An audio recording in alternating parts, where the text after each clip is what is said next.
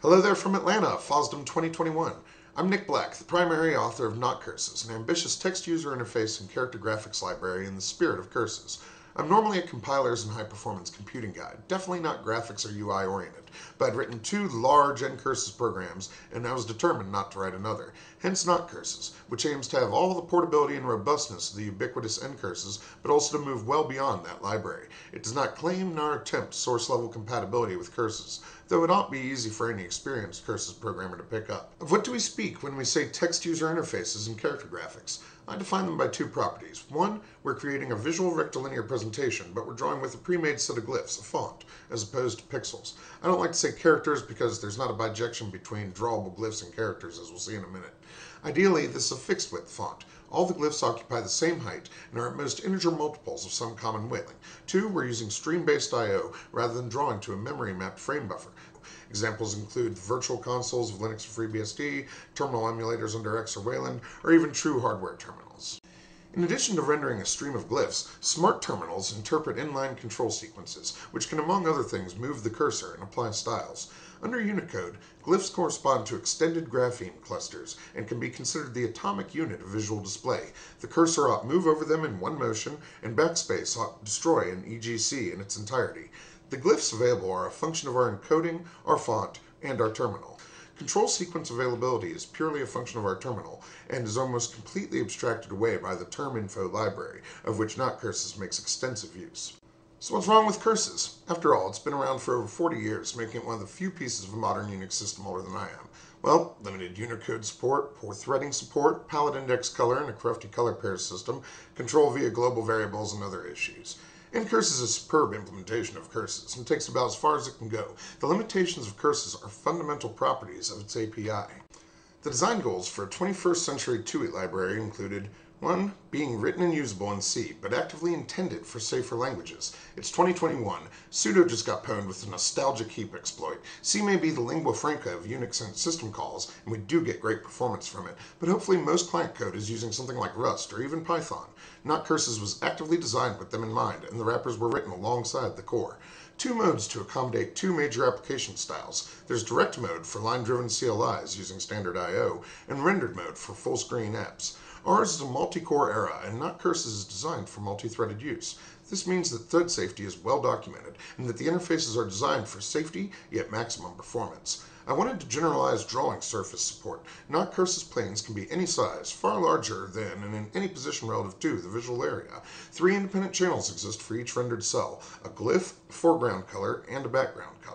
True 24-bit color support runs deep through the API, though they're often reduced to palette-based pseudo-color transparently to the client app to minimize consumed bandwidth.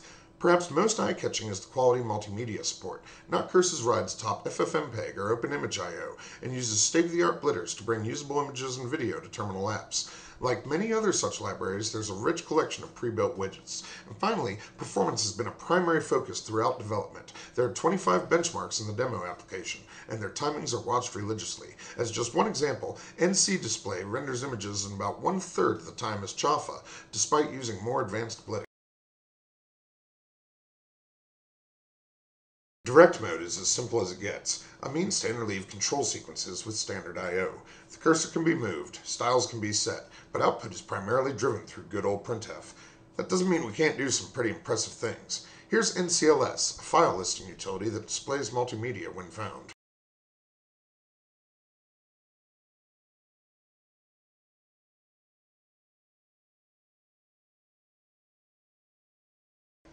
Now, rendered mode is where Notcurses really shines and represents true advance over existing solutions. It operates similarly to OpenGL. Objects are prepared and arranged and then rendered en bloc to a frame. Frames are rasterized into streams of glyphs and control sequences and written atomically to the terminal. It is only at this time that the display changes. Output is carefully optimized so that only the minimal string is written to the terminal, and the objects forming the frame retain their state across calls. This operating mode can easily result in thousands of frames per second, far beyond the capacities of any known display technology. When you give up for this power is the ability to use standard I/O. All output needs to be run through Notcurses, because Notcurses needs to have a correct idea of what's on the screen. This is driven through the Notcurses call ncpilerender, which generates a frame in memory. While pile cannot be modified during the render operation, different piles can be freely modified by multiple threads. The pile is rendered using the painter's algorithm. Initially, all cells in the visual area are considered unsolved. Starting from the top plane, any intersecting unsolved cell is analyzed. The glyph channel is solved upon the first encounter with a glyph. The foreground and background colors are solved upon hitting an opaque color. Translucent colors are blended. A cell is solved when all three of these channels are solved. There's no need to use multiple piles except to expose parallelism, though they can be convenient for multimodal UIs. Each rendered mode context contains one or more piles, defined by their visual area and by their component planes.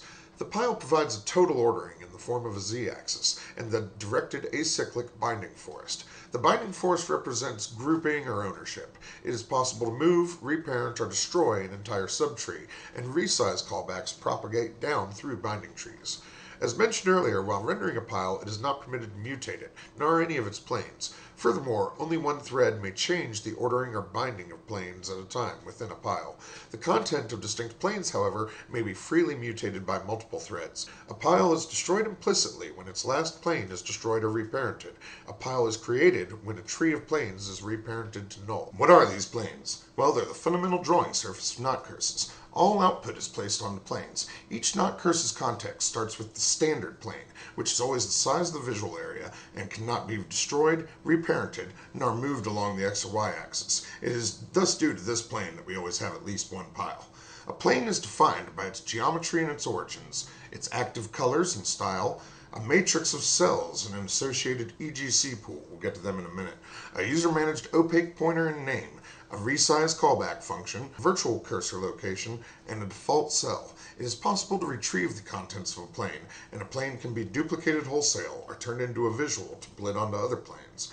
It is entirely possible to have thousands of planes in a pile without performance degradation, or thousands of planes in thousands of piles. As mentioned, each plane has a matrix of cells, and a rendered frame is likewise represented as a matrix of cells. And indeed, rendering can be thought of as projecting the three-dimensional pile onto a single plane, and there's actually a function, NCPlaneMerge, that does exactly that. Cells are tightly packed. Each cell is exactly 16 bytes, plus possible spillover for an EGC pool. 8 of these bytes are given over to two 32-bit channels, one for the foreground and one for the back. 2 bytes are taken by the 16-bit style mask, that's italics, underscore, reverse video, blink, etc. Another byte caches the column width of its EGC. We need that regularly and we don't have to go to libc.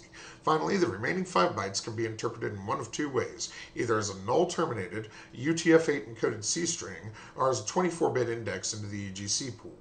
All currently defined Unicode code points map to 4 or fewer UTF-8 bytes. Any EGC that can fit the 4 G-cluster bytes is directly inlined. The 8 bits of the backstop are always 0, and thus such an EGC is always a valid C string. Longer EGCs are written into the EGC pool, and an index is stored in the G-cluster instead. Outside of pathological cases, almost every EGC gets inlined. The last data structure essential to understanding and using notcurses is the channel. Channels usually come in pairs, two 32-bit channels in a 64-bit structure.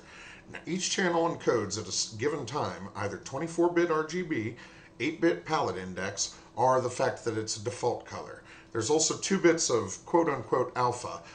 This is actually opaque, blend, transparent, or high contrast. There are 4 reserved bits marked as 0 in this diagram. Those are used by internal notcurses bookkeeping for optimization. You can't touch those. We've spoken about design goals and data organization, but how do we drive actual output? We are a text library, and writing text is the most basic operation provided. 9 families of functions are provided to accomplish this in the most convenient way. The putC family writes a cell, and thus one EGC, using the channels and style contained therein. All other families we're going to describe will use the plane's active channels and style. PutCar writes a single 7-bit ASCII car as a complete EGC.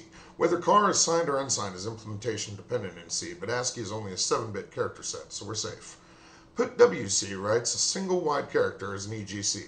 A wide character can usually represent one Unicode code point, though should you be so unfortunate as to code for a platform with 16-bit watch R, it can only represent characters from the basic multilingual plane. Write an arbitrary EGC made up of UTF-8 bytes with PutEGC, or made up of multiple wide cars with PutWEGC. Write an entire series of EGCs out with PutStir or PutWStir, where again PutStir is UTF-8 encoded input. Finally, formatted output can be written with NC-plain printf and NC-plain vprintf with their usual C semantics. Now for each one of these, I refer to them as families because there's at least 4 functions in there. There's the basic one, which writes at the current virtual cursor position. There's one suffixed with yx that also accepts x and y parameters, goes there first, and then writes. There's aligned, which takes an aligned parameter, left, right, or center, and places it there. Finally, there's stained, which retains the current styling and coloring as opposed to rewriting it using styling and coloring of the plane. Boxes can be specified with some starting location and geometry, 6 specified NC cells, including the style and channels, 1 for each of the 4 corners, 1 for horizontal lines, and 1 for vertical lines. There's the ability to leave out arbitrary edges or corners, and the ability to interpolate between corner channels. Simple, double, and rounded prepared variants come included, using all the capabilities of Unicode. NC-plane parameter is prepared geometry for a given plane. NC-plane gradient fills a rectangular area with a gradient in EGC. NC-plane polyfill replaces a region of the same EGC with an NC cell. Multimedia, and this is where we really start to leave the competition behind. Currently support both FFmpeg and OpenImageIO. GStreamer is coming. Multimedia backend is chosen at compile time, and applications can link against only libnotcurses core if they don't require multimedia backend. That way there's no dependency chain pulled in, and it's a lighter binary. NC visual objects can be created with NC visual from file. That opens and decodes arbitrary files. NC visual from RGBA, which takes decoded RGBA from memory, or NC visual from plane, which creates, as we said earlier, an NC plane visual that you can blend onto other planes. Those latter two don't need multimedia support, by the way. They just use this common NC visual object. I'm going to let this output speak for itself for a few seconds here. This is Umlaut Design's pile driver demo, pretty famous. You can see the high performance we're able to get. Your terminal ready for this?